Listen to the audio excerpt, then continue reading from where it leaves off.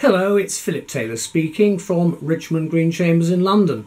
I've got this book which actually came to us from Nick de Bois.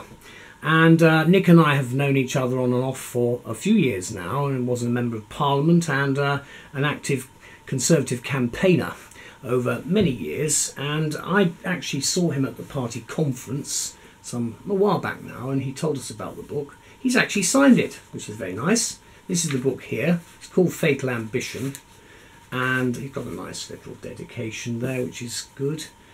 And then you've got a prologue. It runs through. It's a nice piece. It's an easy book to read, and it starts off with some dates and locations and various other things, and it just runs through. Each chapter, that's chapter 13, unlucky for some, it states where the actual action takes place. You've got various other bits and pieces, and I'm not going to do too much in the way of spoilers, but what I do suggest is that you've got the end, and I'm not going to say what happens. Then you've got some acknowledgements about, basically about and then something about the author as well, about what he's been up to and everything else. And the reason I'm saying that, the book runs to something like 300 pages. It's easy to read. It's a good little read, actually, depending on what sort of books you read. This is obviously a fiction book. It's published by Third Step Publishing. Don't ask me what that is, but all I do know is I found this a thoroughly interesting book. Now, this is the review that Elizabeth and I came up with. Now, Elizabeth actually was the lead writer, but we had a chat about the book. And when rumours rule, who really holds the keys to number 10? Now, I'm not suggesting for one moment there are going to be any changes at the top of the political tree, but it's always interesting if the bus that dared did dare, and then you had a sudden change of leadership at the top. Because this appreciation, we felt, would be something that might whet the appetite of certainly the guys who like politics a lot, as I do, and of course Elizabeth does. Having just come out of a bruising election campaign myself, I'm really rather delighted to review this, because this is what we say. It's a refreshing change from reviewing law books to review this one. Or is it? Yes, because it's fiction, it's about the future rather than the present, and it certainly concerns Parliament and parliamentarians, that lot, yes, sort of.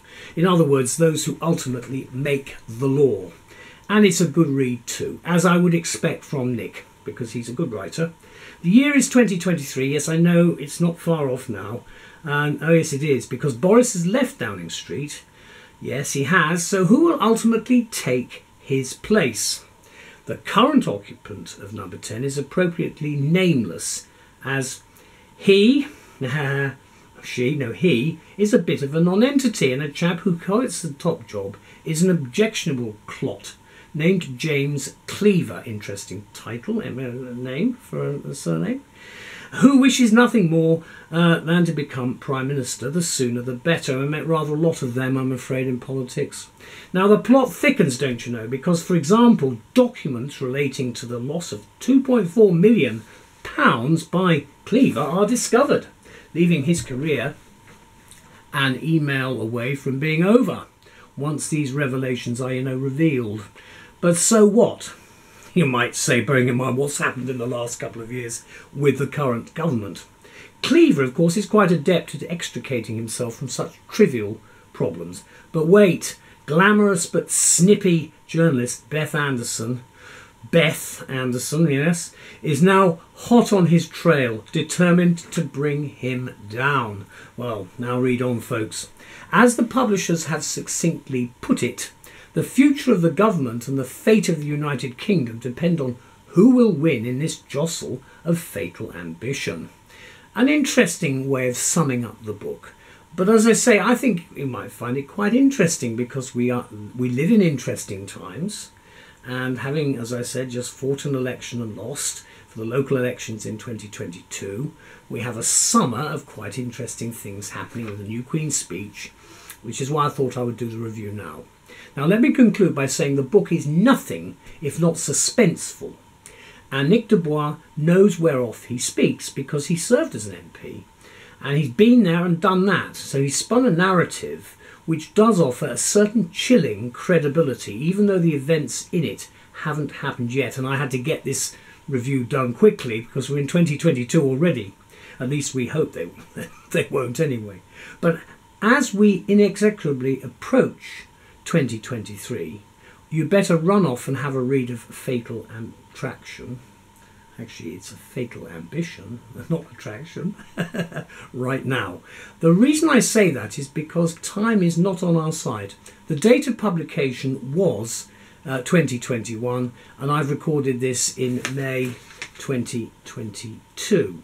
And I'd just like to say a great big thank you to Nick for entering into the spirit of writing a nice little book this. I know how much work goes into writing these books. It looks easy, but it isn't. There's a lot of hard work. And of course, Nick has produced a number of books over the years. But that's the front page there. Just looking at it again, and you can see the various bits and pieces as you run through the book, all the various chapters. And then right at the end, as I say, I'm not going to give anything away of what happens, because it is a work of fiction.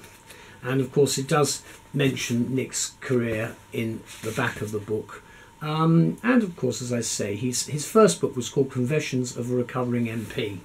Now, I have to say that, although I've not been an MP, it's nice to win elections, but it's not nice to lose them. And unfortunately, one of the problems in our business is you do win a few and you lose a few, which is why there's a lot of reality in this book. But thank you to Nick. I enjoyed it immensely, and good luck for the future. See you before too long. Bye-bye.